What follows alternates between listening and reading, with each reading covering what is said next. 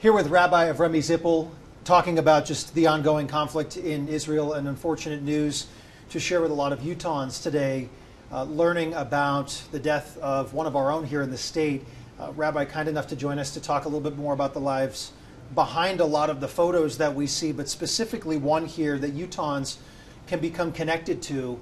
Thanks for being here, and thanks for doing this. Thanks for having me, Brian, and I appreciate it. I'm here today to talk a little bit about my friend Lotan Abir. This is a photo that was taken back in March at Public on, I think it's 900 South. Down the street from Smith's Ballpark. Lotan was a member of our community, had been for the better part of a year. We had been notified Saturday night that he had gone missing following a rave in southern Israel, and this morning his family confirmed his death. He'll be laid to rest tomorrow morning at 9 a.m. In the Holy Land, together with dozens, hundreds of other families that are laying their loved ones to rest. And you were telling me there were a number of Utahns that were at that rave over the weekend. There were. Lotan was down there with two friends that together they had been in Israel for a wedding several weeks ago, and they were hanging out there with the family for a little while longer, and some of his friends had managed to get away and he hadn't. And I remember on Saturday night when I was first notified that he was reported missing, you think to yourself, he was at a rave. Lotan was 24, he was a DJ, he loved music, he loved life. There are people that I know that go to raves, if not every day, then every weekend. And going to a rave is not the sort of thing that I think any human being should have to worry about their safety. When a parent hears that their young child, their young adult child is going to a rave, we don't expect to live in a world where a parent immediately thinks to themselves, oh my God, are they going to be okay? And those are the sorts of folks that are dying in Israel right now. Those are the sorts of innocent souls that are being massacred. Young, fun-loving, innocent people who wanted to party and dance with their friends all night without a care in the world, without a malicious intent towards another human being. Those are the sorts of casualties that our community and our people are experiencing. And I think it puts a really powerful and human face on this issue. I'm hearing a lot in the media and from folks here in town about, the political conflict that's going on right now in Israel. Political conflict almost has the connotation that the folks that are being killed are high-level cabinet members and parliamentarians and folks that are involved in creating policy in Israel. These are young people at a rave. In addition to the rave that was attacked, there was a nature festival. About 200 young people who were sleeping outdoors in nature. Can you get more innocent than that? Can you get more innocent than wanting to sleep under the moon and experience God's good earth at a nature festival? And those are the sorts of innocent men, women, and children that are being massacred in the Holy Land. Those are the sorts of people that my community is mourning and will continue to mourn in the weeks ahead. And as Israel gains control of those territories, those numbers will continue to rise, and we will continue to mourn. Please hold up that photo right here for this camera, because nice and high there. This is who we're talking about. This is a member of our community here in Utah. You mentioned that Lotan has lived here for about a year and a half or so. How will you remember him? Well, I remember Lotan much like this photo represents. He's holding up a noisemaker. Traditionally on Purim, on the holiday that we were celebrating on this day in question, whenever the evil Haman's name is mentioned, it's booed out, as it were, in the synagogue or in the coffee shop in this instance. And I'll remember Lotan as someone who was ever trying to smile and blot out evil. And I think in his memory, that is something that we can all relate to and connect to, that desire to always be cheerful and always vanquish evil from our midst. Over the last few days, so much news coming out from both sides of this very horrifying conflict. But what are you hearing from people here in Utah, maybe not even members of your faith? What are they saying to you? What are they reaching out to say to you and members of your community?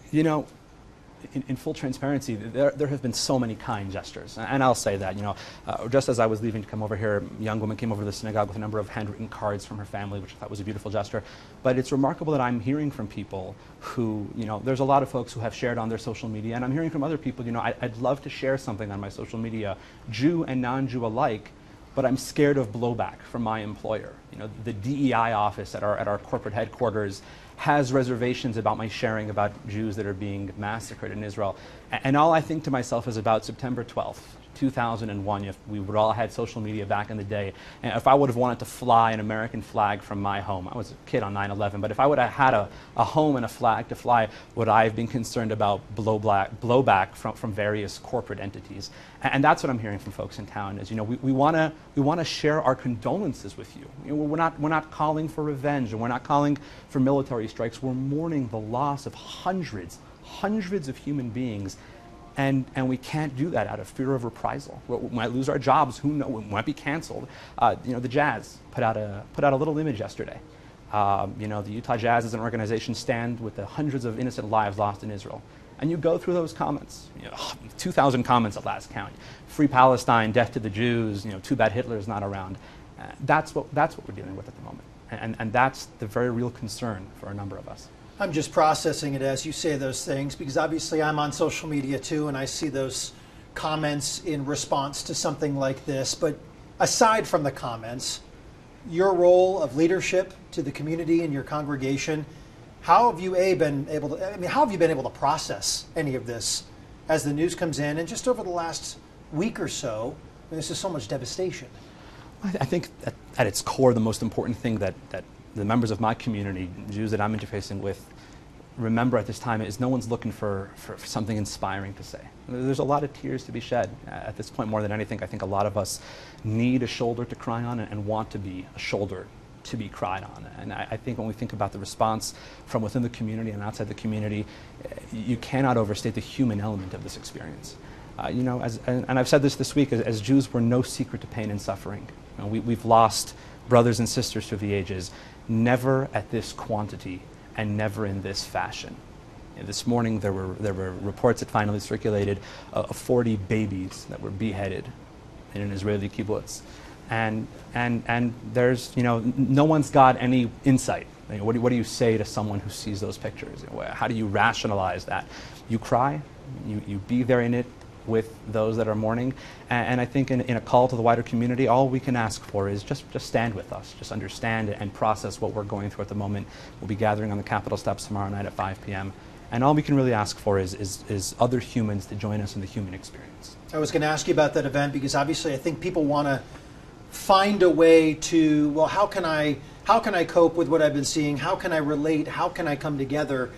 That seems like a great meeting place for people to come together of all faiths, to just not only support what you're feeling, but also grieve a little bit. I would agree. We're extremely intentional as to the peaceful nature of the rally. We're excited to have the governor in attendance, who confirmed his participation just a short few minutes ago. And it'll be a human experience. If you're a human being that has been bothered or touched by the images that you're seeing online or the reports that you're seeing online, and you want a moment to stand with other human beings in conflict, I think it's a tremendous opportunity. Thank you for coming in today. Thank you, Brian.